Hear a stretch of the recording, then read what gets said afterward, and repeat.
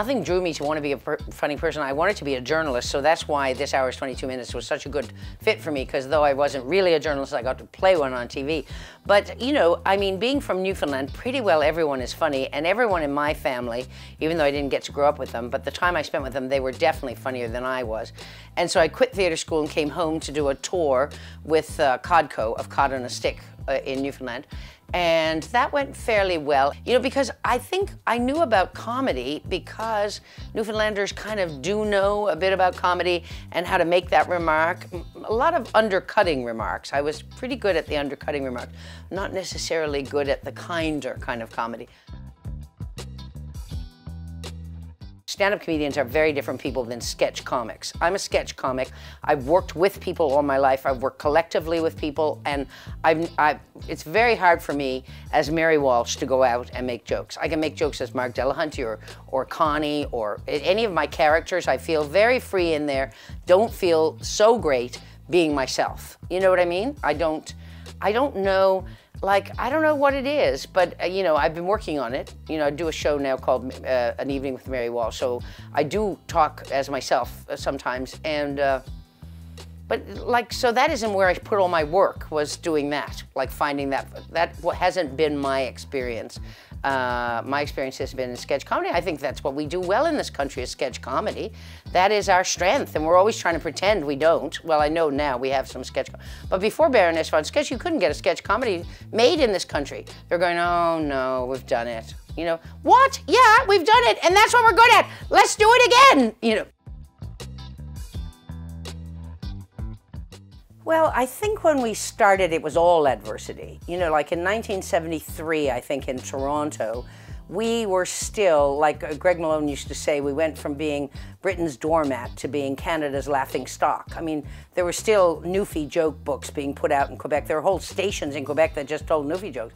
So there was a lot of adversity, right? And we were sort of ashamed, too, in some kind of way. We were ashamed we didn't know enough to celebrate who we were. We just felt like we're not like them, so we should be more like them.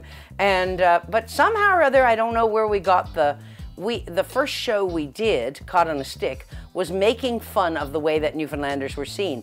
Because in some intrinsic way, in the middle of us, we knew that Newfoundlanders were amazing. So it was, we felt very much like nobody wanted us, and that we were the red-haired stepchild kind of Canada and things. And so that was a lot of adversity, but we felt together as a group, you know what I mean? And in fact, somebody once accused us in a review of reverse snobism. That, yeah, that we kind of thought if you weren't really, you know, I don't remember what it was, but anyway, you know, if you weren't us, you were nobody.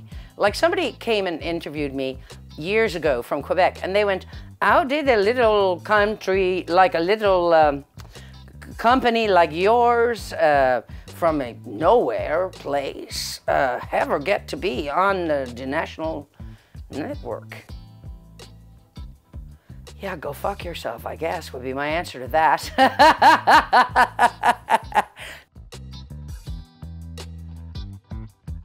When we came back first to Newfoundland, having done Cod on a Stick in Toronto, we wanted to build St. John's into the theatrical capital of North America. We kind of failed, but we did all right. I mean, we didn't do badly for having no money and, you know, and no infrastructure. But there was, and we never, as far as I know, now other people may feel differently, but I never really wanted to go to America and become part of that larger picture. I wanted to build something here. Actually, first I wanted to build something just in Newfoundland, and I thought everybody should come here. Then I got caught up in the whole Canadian thing, and I wanted to build our culture and our strength. And so I kind of didn't want to become just a part of somebody else's dream. I wanted us to have our own dream. I wanted to have my dream. But anyway, no, I'm very happy and very grateful to have been allowed to stay in the country where I wanted to build the wheel and to make some little, you know, bits and pieces of the wheel and hopefully keep going.